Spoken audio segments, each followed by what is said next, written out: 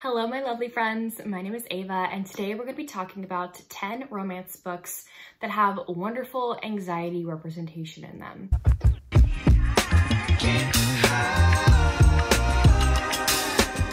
These 10 books mean a lot to me, and it's also saying something that I own every single book that I'm going to be talking about today in this video.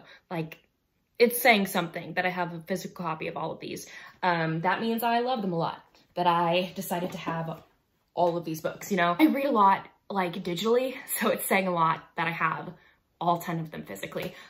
These books mean a lot to me. I am someone who has anxiety. I have generalized anxiety and also specifically social anxiety. Some people don't think that because I'm able to talk to a camera so easily. I'm alone in my room and I've been doing this for almost 6 years, and some of the characters in these books don't have generalized anxiety or social anxiety. They have a different form of anxiety. But the discussion of anxiety in every single one of these books made me feel so seen, to a point where I gave almost every single book in this video 5 stars, if not every single one. I can't remember off the top of my head, but all 10 of these books mean so much to me. If you have anxiety and you want to read a book with amazing representation where you feel really seen, I really recommend picking up one of these books. The first one that I would love to mention is Royally Matched by Emma Chase. This is one of my favorite romances of all time. This is the romance between Henry and Sarah. So I do want to mention also, this is the second book in a series, and I do recommend reading book 1 first, because the ramifications of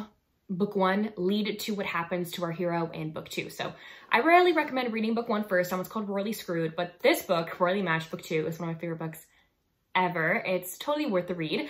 So Henry here is actually a prince. He's a prince of a made-up country named xoxo. He is kind of bored. He's a prince that gets into a lot of trouble, you know, and he's kind of bored. He's like, what can I do to spice up my life right now? Like, I'm so bored. And so this kind of like cable show company like comes up to him and is like, hey, we'd love to have you as kind of like our bachelor for our show. So we'll do like Bachelor Royal Edition. Now I just want to pause and say, I don't like reality TV show books. Like, I don't like them. The reality TV show aspect in it, minuscule, and it was so well done for the minuscule amount that there was in it. So I just want to mention that. I normally hate reality TV show books. So anyway, back into the summary. So Henry here agrees to do this show, to do Bachelor Royal Edition, and there are some stipulations when you're a prince on who you can and cannot marry. So one of them is like, she has to be a titled lady. If you're a prince, you have to marry a titled lady. And so the hero ends up inviting these titled ladies in xoxo to come onto the reality show with him. Sarah in here is the heroine of this book,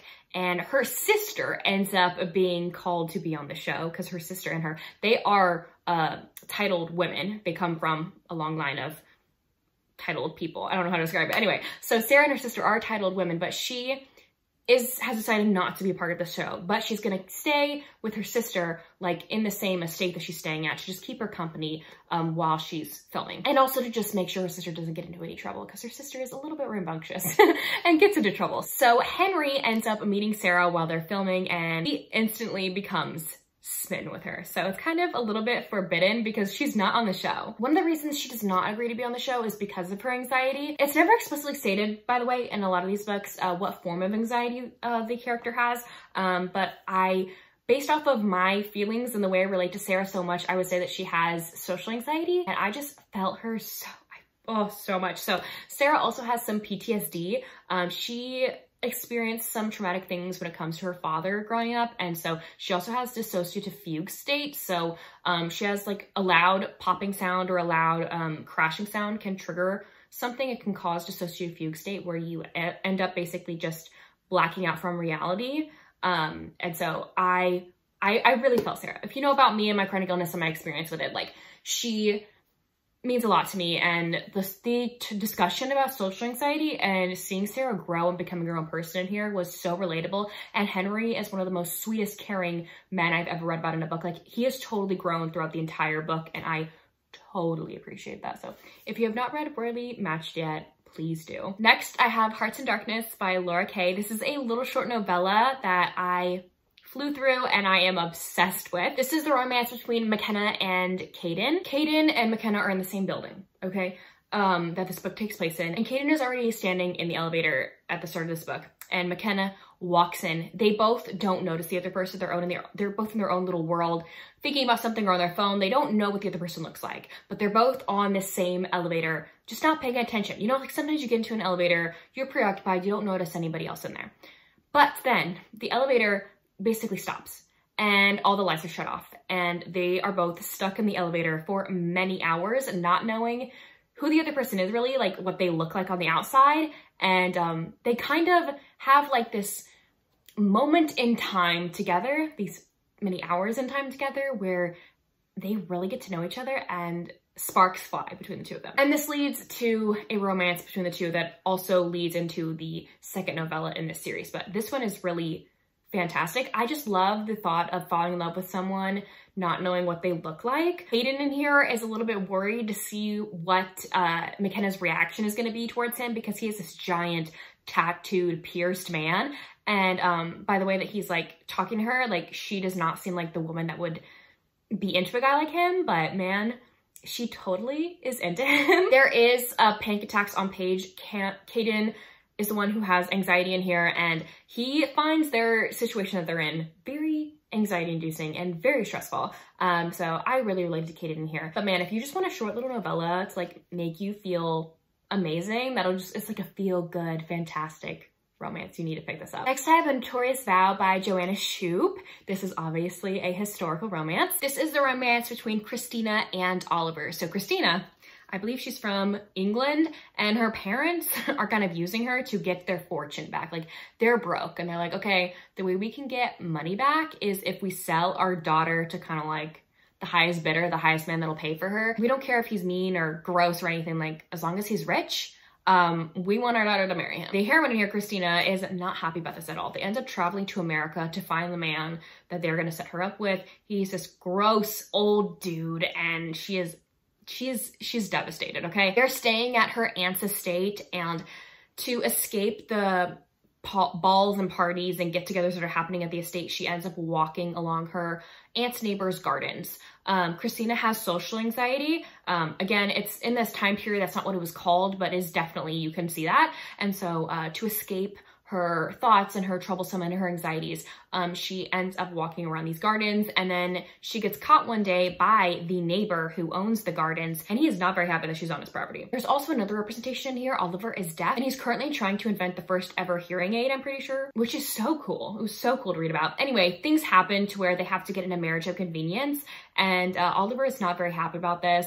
But he ends up falling for Christina, obviously. This one was so incredibly sweet. I really, really, really related to Christina and even Oliver at times. And this is a historical that I will never, ever stop thinking about. When a Scot Ties the Knot by Tessa Dare is another amazing historical romance with anxiety representation. This is the third book in the Castles Ever After series. This is a historical romance series by Tessa Dare that you can totally read on its own. The only commonality is like the heroines of these books, all of them like inherit a castle from like a long lost godfather or something. This one is very funny. I feel like all Tessa Dare's historicals are super funny. If you want to get into historicals, she is totally the way to go. Maddie in here, her family is basically pressuring her to find a husband, to go into society, go to balls, go to functions, meet a man, and get married.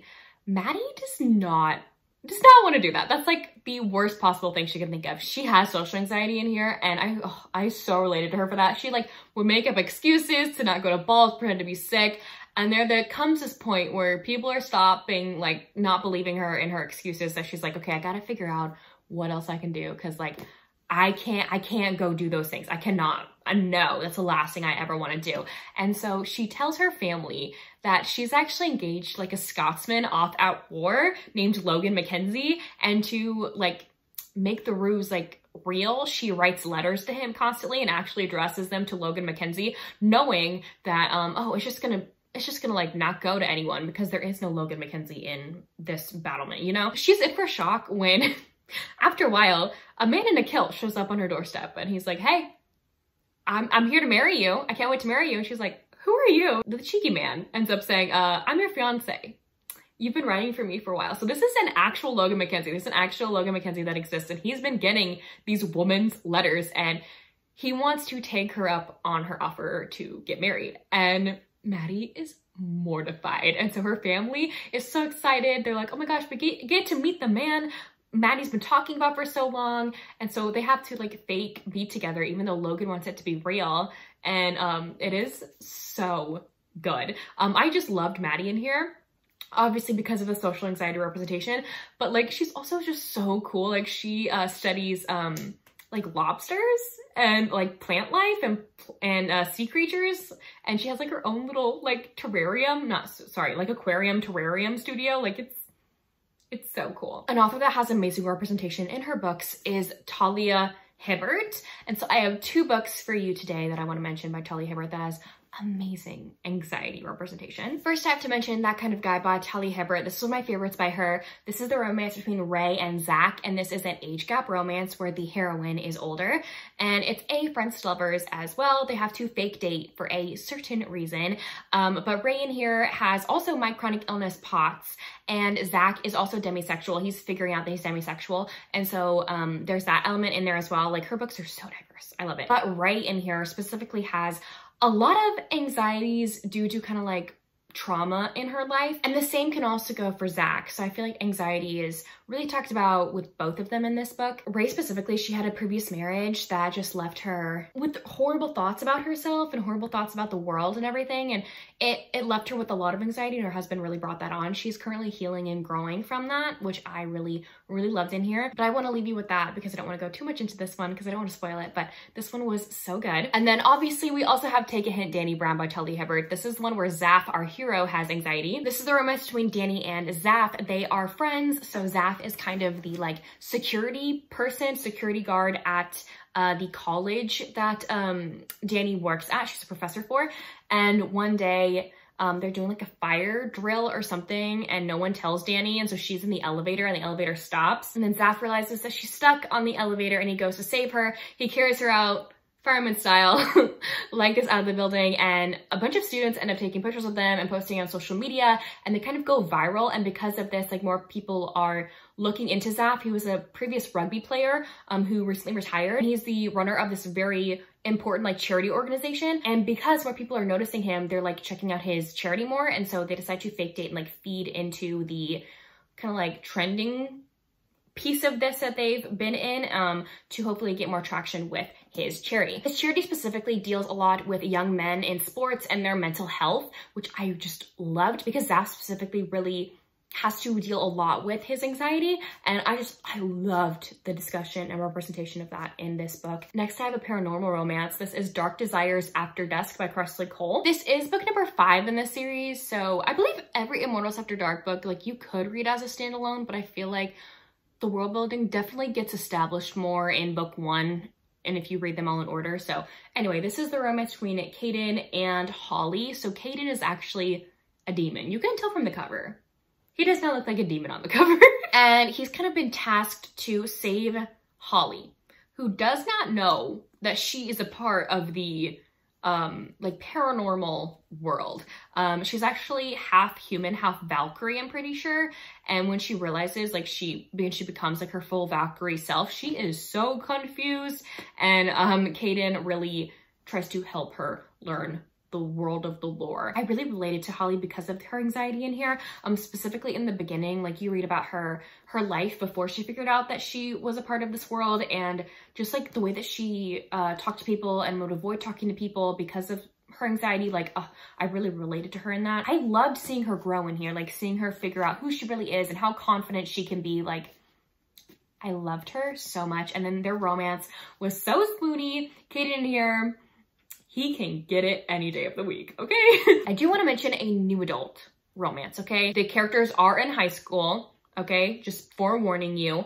But it has one of my favorite representations of anxiety that I've ever read ever, and this is The Problem with Forever by Jennifer L. Armentrout. This is the romance between Mallory and Ryder, and growing up, they were foster siblings. They were in a very abusive foster home. Mallory was able to escape it one day, and she was adopted by 2 doctors, but Ryder never left the foster system. They have not seen each other since they were small kids, where Ryder, when they were kids, Ryder was her protector, basically. Ever since Mallory was adopted by these 2 doctors, she has always been homeschooled. She's dealt with a lot in her life. She doesn't speak normally to people, and that stems from her foster parents telling her to be quiet constantly and to not make a sound. And she has some built-in anxiety and trauma because of what she's experienced. So I related to her so hard. Like I could cry, like every time I read this book, I cry because of how much I relate to Mallory in here. But anyway, it's a few years after she's been adopted and she's in high school, and she really wants to, I believe it's her senior year, she wants to go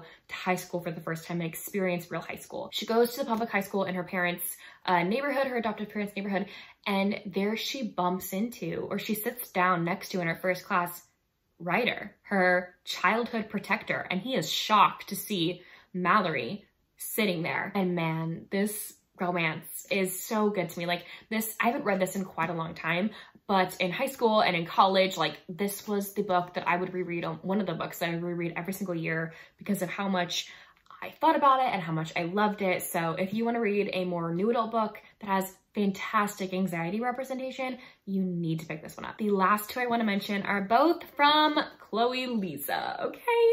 I love her. She's another author that just has amazing representation in her books. First, I want to mention Ever After Always, which is book number 3 in the Bergman Brothers series. We have Freya in here, who is a Bergman sister, not brother, and this is her marriage in trouble romance with Aiden on the cover. Aiden, our hero, is the one with anxiety. Another character I really related to. So their marriage is kind of on the rocks. They've been married for quite a long time and they really want to start a family soon. And Aiden didn't have the best childhood growing up because his family was not financially stable. And so he really wants to make enough money and like make his family or their family financially stable enough to be able to provide the life he did not have for his future kids. By doing that, he ends up spending a lot of time in the office and not a lot of time at home. Freya is kind of sick of this. She ends up kicking him out one day and saying, "You are not being a good husband. I feel like you have not been paying attention to me for quite a long time, and I'm sick of this. This needs to change." And so this book is about them reconnecting and finding their spark all over again. Because I love how in this book, like, I think they go to a therapist and the therapist talks about like, when you've been married for so long, you kind of change in the way that you love people. The way that you love someone 10 years ago might not be the same way you love or appreciate love now. So you gotta learn your partner again. You gotta learn how they receive love and how they give love all over again. Because people grow and people change. And so I loved that part. The discussion of therapy in here was also fantastic. So it's about the two of them learning each other again, especially in the romance department. And then Aiden here figuring out and dealing with his anxieties. And then a recent read of mine is Tu Rung's Make It Right. This is the fake dating romance between B and Jamie. So B and Jamie end up meeting at this party, at a mutual friend's party, but they don't really get along at first. Like they're not really into each other. And then a couple days later, their friends end up secretly setting them up on a blind date with each other. And then they end up seeing each other on the date and they're like, "Oh no, it's you, our friends, they mess with us," okay? And so they decide to get back at their friends by fake dating, kind of feeding into what they did. Jamie is the one in here with anxiety, and I really related to him, obviously. That's all I'm gonna leave you with because I don't want to spoil anything when it comes to this book because I really loved it. Another representation in here is autism. B is autistic, and I just love the discussion of that in here as well. Anyways, there you have it. Those were 10 romance books with anxiety representation in them. Please let me know down below if you've read any of these books or if you plan to, and if you have any recommendations. I obviously love anxiety representation in my romances, so please give me recommendations. If you don't feel like commenting any of those things, you can leave me a tree emoji in the comment section down below. But anyways, thank you all so much for watching. I will see y'all soon in my next one. Bye y'all.